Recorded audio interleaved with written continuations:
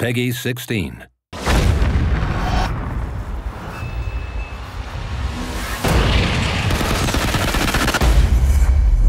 So we're really excited to start this new DLC season. I think this first pack is going to be amazing. What we've done is create 4 small to medium maps that have a very classic Call of Duty playstyle. I'm really looking forward to the weapon DLC because it's not just a single weapon, it's actually 2 weapons based on the same receiver and stock. And we've got a great new Extinction experience coming that I think fans are going to really love. With DLC, we really like to have fun, and that really shows in our first map, Fog.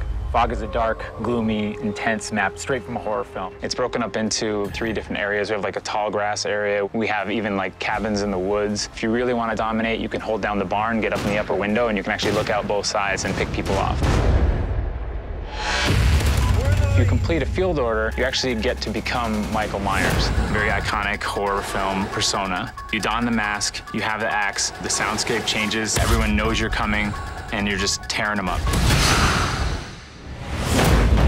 Bayview is a mid-sized map, this kind of like quaint, peaceful boardwalk town. You can see these naval destroyers. And if you complete a field order, you can call in an artillery strike that decimates your enemy.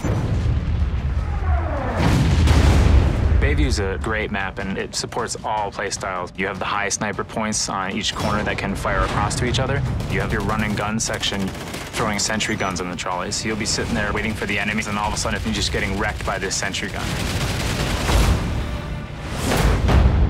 Containment's a map down in Mexico that develops these long-range kind of battles. So we have this riverbed, which divides it, and a bridge going over top, and you actually engage across the river with snipers or ARs. But if you're a fast-paced run and gunner, you can actually hop down into the riverbed and flank, and there's multiple ins and outs. In containment, there's a radioactive missile. If you complete a field order, you can actually call in a mortar strike that detonates the missile and just destroys anyone in the area. So Ignition is a remake of Scrapyard from MW2. We wanted to bring back this fan favorite. It's a Florida-based US launch facility, so it's tied in with the single player. Ignition is kind of like a smallish to mid-sized map. It plays really tight. So if you complete the field order, you get to activate this test engine in the map that ignites and will burn any enemies that are in the area. So in DLC 1, we also have a brand new weapon. It's essentially 2 guns.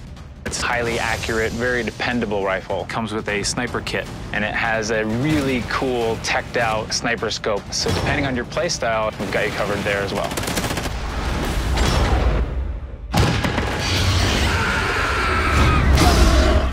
We're starting this great new campaign with Extinction. Not only is it a whole new map, but it's the beginning of a whole story. Source of the outbreak located. So Extinction DLC, including the map Point of Contact that's on the disc, is a 5-part mini-series that tells you why these aliens are here, so you'll have a better understanding of the cryptids and their backstory. Please hurry.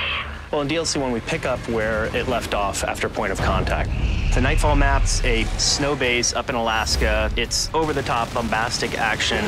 One of the new weapons you'll find is derived from scorpions that you've encountered in the game. We've got a new alien type called the Phantom, and he's pretty difficult to fight because he likes to jump a lot. As he's jumping, he becomes invisible. We also have a new cryptid called the Breeder, largest boss creature we've ever done. One of the things I think is great about Call of Duty as a franchise is really strong at supporting the community with content post-launch. This year's no different. We've got a great season of content coming. All of this will be coming January 28th.